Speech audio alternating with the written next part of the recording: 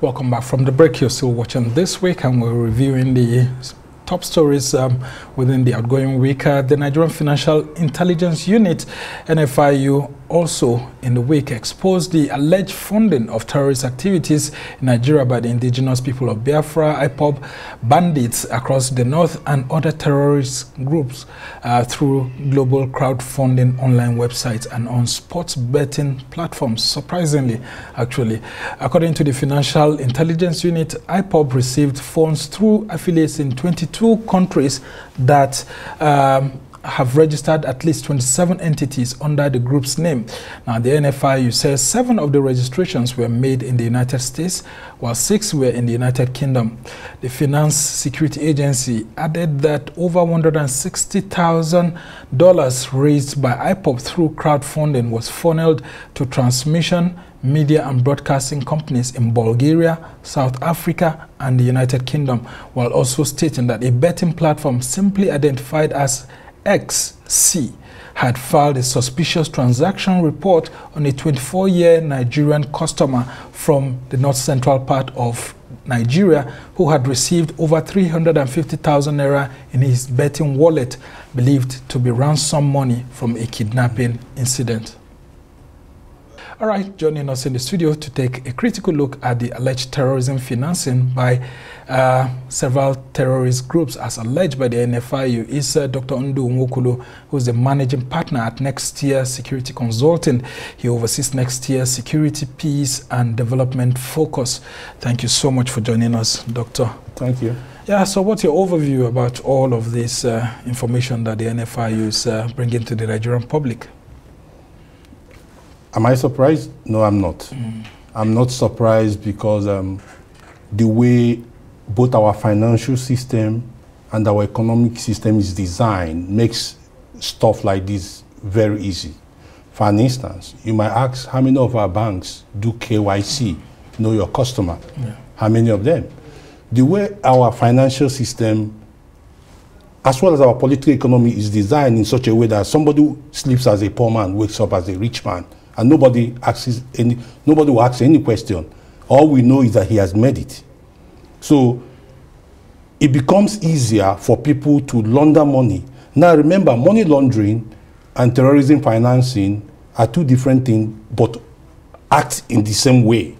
Meaning that I could be laundering money for someone using a bank, and you will see me as a genuine person. Likewise, somebody who is getting money for terrorist group doing exactly what I'm doing. The only thing is that you could now say this is money laundering, define mine as money laundering, but because you've done some investigation around the other person, you define his own as terrorism financing, but they are all like half as 6 and half a dozen. Now, in countries where things are done very well, if a certain amount of money goes through your account, the bank will flag it. Now, you might see intelligence agencies like the DSS, the police, other state institutions trying to find out how that kind of money came into your account. Do you have the capability to make that kind of money? They all come together.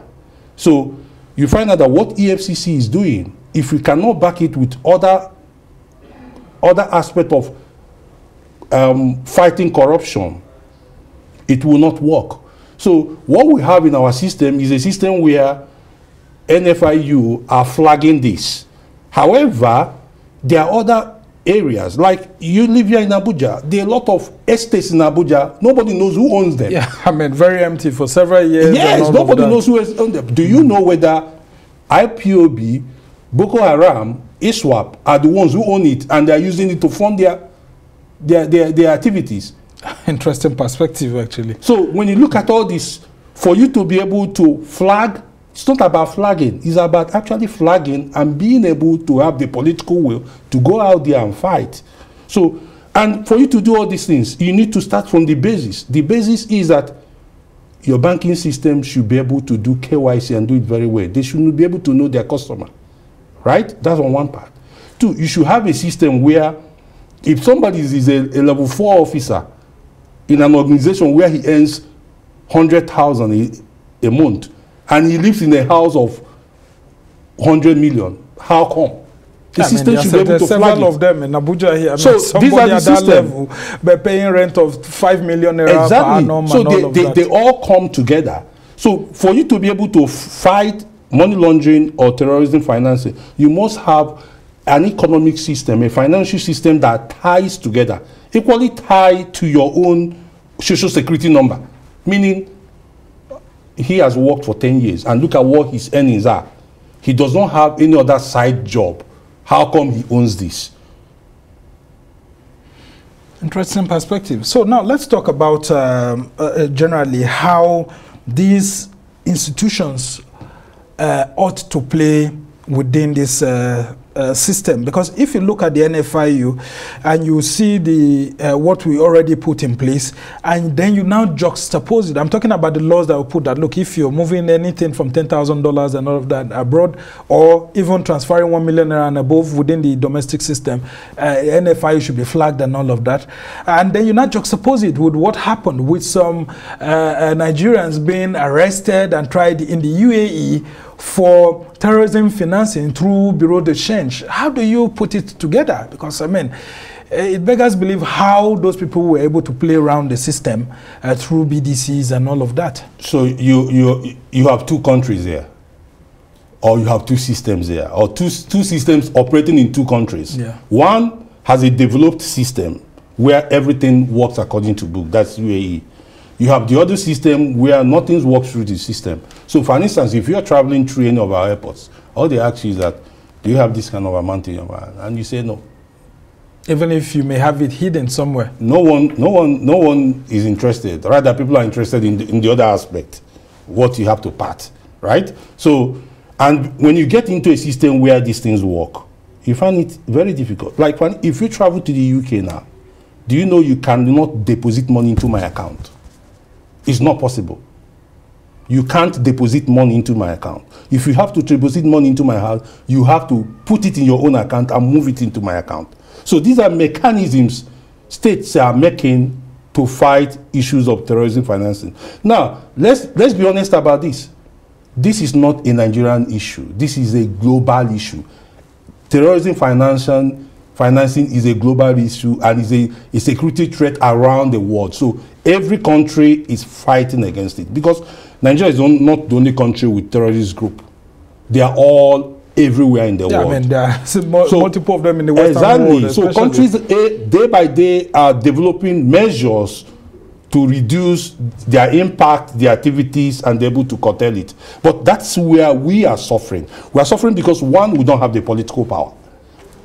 Rather, we don't have the political will. Yeah. Because the political will means that for you to make an omelette, you need to break some egg. So meaning that there are my people who either you don't catch them under terrorism financing, you're going to catch them under money laundering. Yeah. So because they tie together, or you even count them because they are corrupt. So and if they are members of your political party, God saves the president. Exactly. So you see how they tie. So someone looks at it and say, okay, he has been donating money to our party. You know, if I go this way, it's going to affect members of our party. I'd rather not do it. And I may be looking for second term. Sure. So that's why it's difficult, because you have a country where the systems are not strong.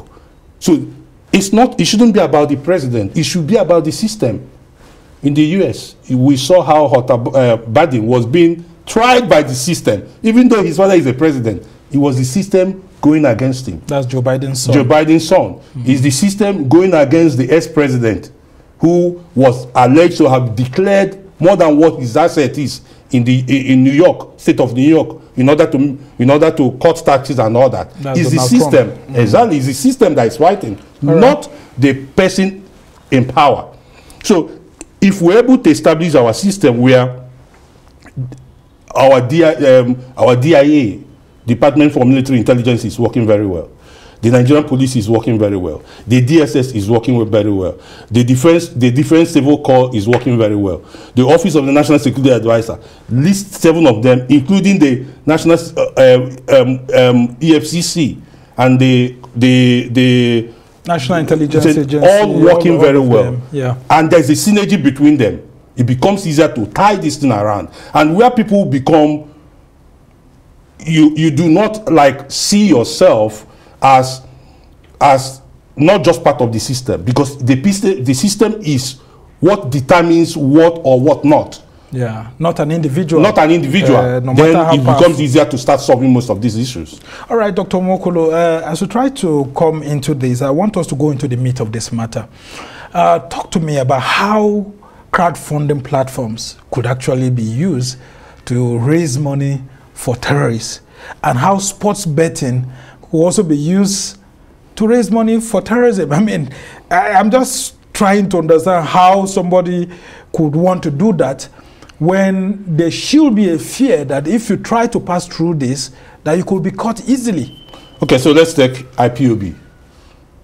IPOB is declared a terrorist group here in Nigeria. Yeah. But the next question is it the same in the US, in the UK, and other countries or Finland? Or Finland, other friends of the of Nigeria. That's on one part. Now, if you go to the UK, if you Google in IPOB, Indigenous People of, is a registered organization, meaning they pay dues. So what could be regarded as crowdfunding could be dues they've been paying. Okay, so it could actually be maybe terrorism financing, quote, from Nigeria. From Nigerian point of view, to UK, it's not. It's maybe membership dues or so. Exactly. Okay. So if you now look at it now, but if you take other organizations like ISWAP, which we know is affiliated to ISIS, it becomes a different thing, because the globe, almost every country, apart from maybe even Syria, sees it as, even Iran sees it as a terrorist group.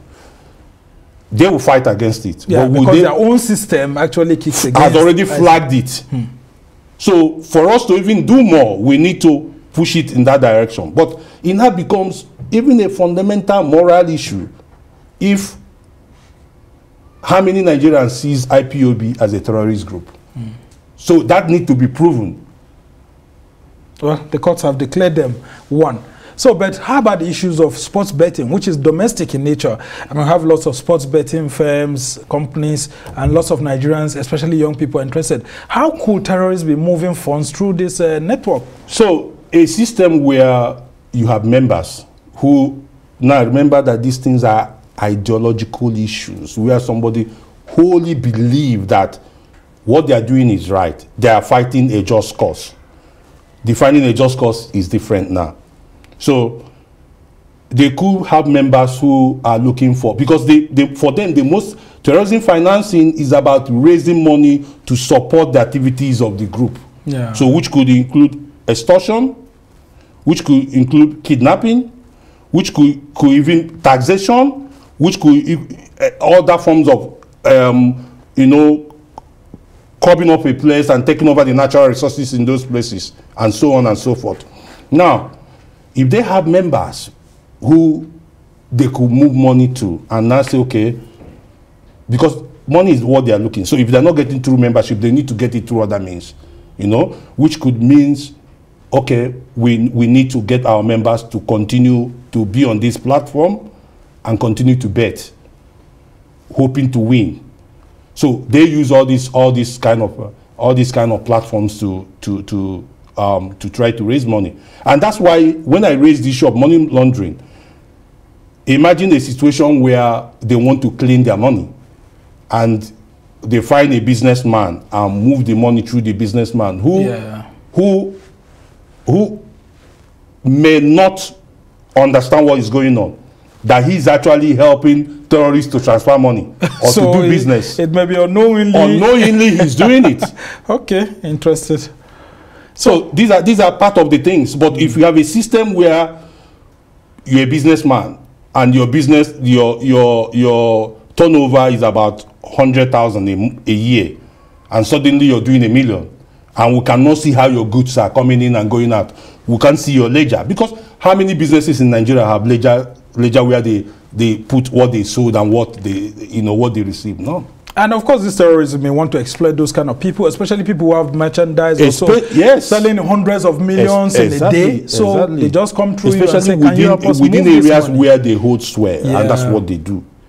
Okay, now talk to us. What's the ultimate aim of a terrorist when he or she moves funds through a particular system? What exactly do they intend to do with those funds when they are able to get them off the system, whether through crowdfunding, through sports betting or other platforms? Two critical things. They need to maintain their activities. And to maintain the activities means they need to pay for, do you know terrorist group at times even lend members to another group. There were times that we discovered that ISWAP actually sent some of their members to fight for Ansuri in Kaduna, and they paid for it. That's Ansaru. Ansura in Kaduna, and they paid for it. So you find out that monies they make, why they need money is that they need money to sustain their activities. And to sustain these activities, they need that money. And they find means of getting those funds into their purse just to continue to pay their members and as well buy weapons. So these are the two main things. Run your activities, which will include buying weapons and maintaining your membership. Yeah, people who are paying salaries. Paying salaries. Because I remember there was a time in the north when people preferred to, in the northeast, people were going to go and enroll into these terrorist groups because they were paying well, paying more than the government. So let's be practical here. If you're a young man, you can't earn a living. You don't even know if you, in the next 3 months, if you're going to see 10,000 naira, and people are offering you 100,000 a month, you must be either a good Christian or a good Muslim, not accept it. Or a patriot, actually. Or a patriot, not accept it. All right, as we try to round off the conversation, talk to me as to what we could do with this sort of information. The Office of the National Security Advisor, ONSA, is the clearinghouse for this kind of information. What should they be doing to prevent movement of terrorist financing through, whether crowdfunding, sports betting, or other means? What should be the checks we should put in place to prevent this loophole? First, I think we need to look ourselves in the face and say, what's the political way to want to do it? Once we get that right, the political will must be there. We don't want to know who is going to affect, but the political will must be there to tackle it.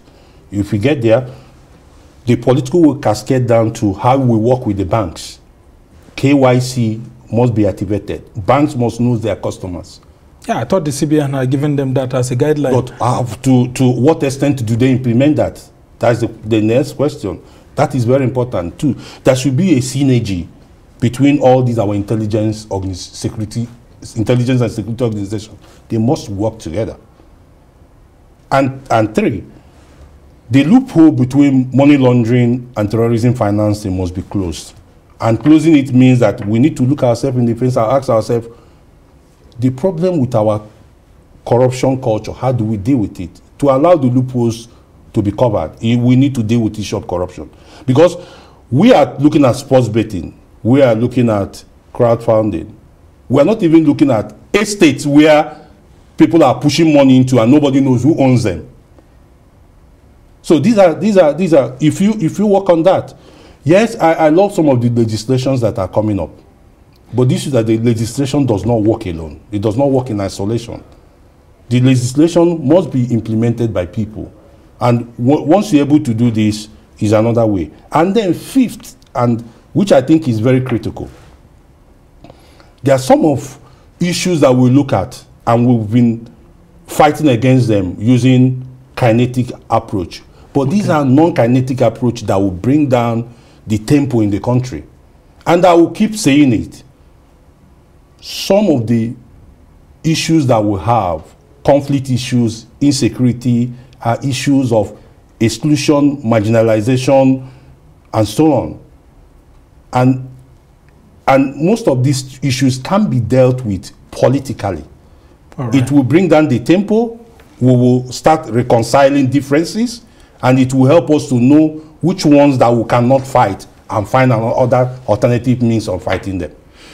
And then, of course, I expected you to add that of the political parties. When you have big donors, I mean, sending them monies when they can't explain their source of wealth, should the political parties be accepting those monies, or shouldn't they cooperate with security agencies to say, look, we've been receiving some funding from this person, we don't know what exactly he's looking for? It's very funny that after our 2023 election, I've not seen any of the parties declare how much they spent, how much they receive and how much they spend. Well, and except maybe for one of the candidates, Peter Obi, but not the party. But not the party. That was how much he spent for his own election. So these things are very critical, you know. And I think if we have a good system where most of these things are logged in, and then especially our national identification should be flagged. You know, we have NIM, we have all sorts of ones, and the new one is even coming up. There's a new one that's coming up. So these things should work very well, you know. You travel abroad, you see the way it works. I was a student in Belgium. The first time my elder brother sent me money from the US, the money was stopped. So you may even see it, but you can't withdraw. I couldn't withdraw it because the bank said, I said, this is for he gave me all my upkeep and so on. You know, so, but that's the way the system works.